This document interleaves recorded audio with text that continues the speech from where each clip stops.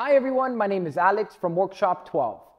Today we're going to do a full walkthrough of the Brainiac app. We'll discuss things such as how to use your two-finger gestures to control the volume and skip songs, how to use global volume control and what is global volume control, and all the other cool features that Brainiac has to offer.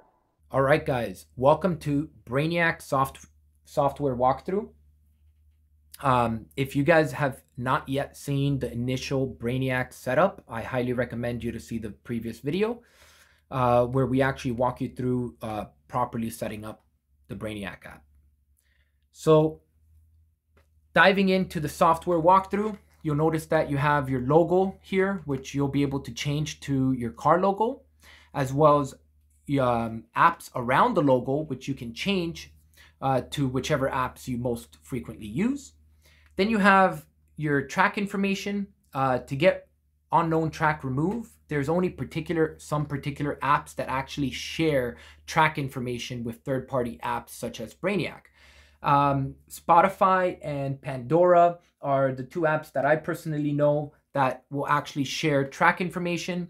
I know for Spotify, you actually have to go into the settings in Spotify Music app and turn on device broadcast status. That's going to actually now remove unknown track and will show you the track that you're playing. You have your media buttons here where you'll be able to skip or forward or pause or play. And then as well as for those that have climate control or the climate display, you'll be able to see your climate settings here. If you swipe, you'll be able to see all the apps that you have installed in your tablet.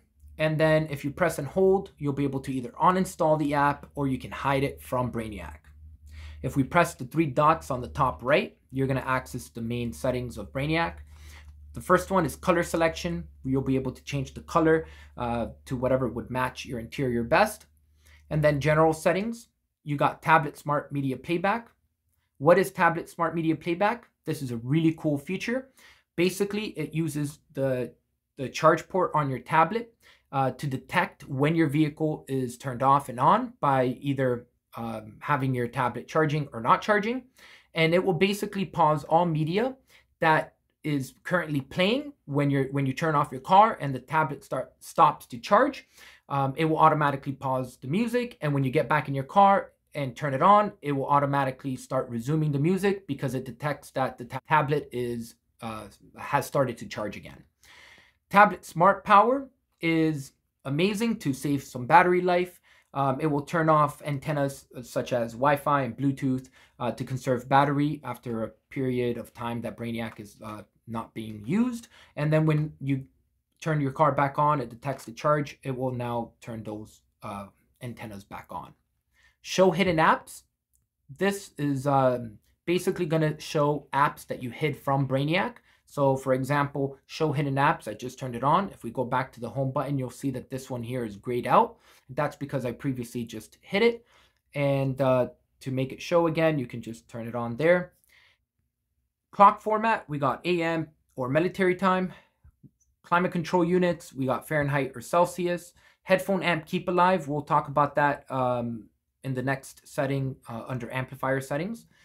And then anytime you want to go back, you can just press the three little dots to take you back. Your quick launch settings, this is where you'll be able to change your logo settings to whatever it is that you drive. And for example, for me, I'll just leave it at Brainiac there. And then you can actually change all the apps around the logo. And this is where you're going to be able to do it. Then you'll have your gesture settings.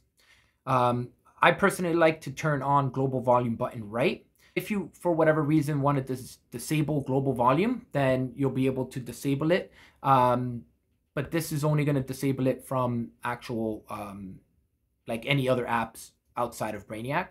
And then I personally like to turn on global volume button right. I'll explain to you why once we get out of Brainiac here. Swap side gestures. I like to also turn this on because if I leave it off and I tap on the side, it actually opens up any applications that are currently opened. But if I actually turn on swap side gestures, it's now going to go back, which I personally enjoy, especially because it's a little closer to the driver on left-hand drive vehicles. And then swap media gestures is basically just going to swap the media gestures. It will actually start playing the previous song. So I actually like leaving that turned off. Large side gestures is going to be easier to press the side gestures whenever you have the faceplate on. As you can see how thick that blue bar is. But if I go back to the settings there and I turn off large side gestures, you can now see that the bar is now a little bit smaller. And then we have, as well as the large home gesture, same thing as the sides, but it's for the home. And then if we go to the three dots again, we got brightness settings. Brightness settings is awesome. I highly recommend to turn it on. And the main reason for that is because when you do turn on brightness settings, it will now tell Brainiac to not dim the screen anytime that your tablet is charging. And then when your tablet is no longer detected that it's charging, it will actually start going into standby mode based on the standby time that you've set. We recommend to set it for 15 seconds as that's the fastest amount of time that your tablet will go into sleep. And then as well as adjusting the brightness based on time of day. The sun rises at 7:30, for example, you can set it to be full brightness. And if the sun sets at, let's say, 6:30 in the afternoon or in the evening, you'll be able to actually now dim it or make it to whatever brightness you prefer. Amplifier settings, the Genesis Infinity volume, that is to control the Infinity OEM amplifier that is that comes equipped with the premium Genesis sound system. And you'll be able to do that, but you'll just have to make sure that you have your climate display connected because it does change it through CAN bus. And then you got your headphone amp keep alive. Now, for those users that experience some sort of distortion or static whenever the music is paused and your volume is turned up, and you hear some type of static, all you got to do is click that button and it will completely remove all that.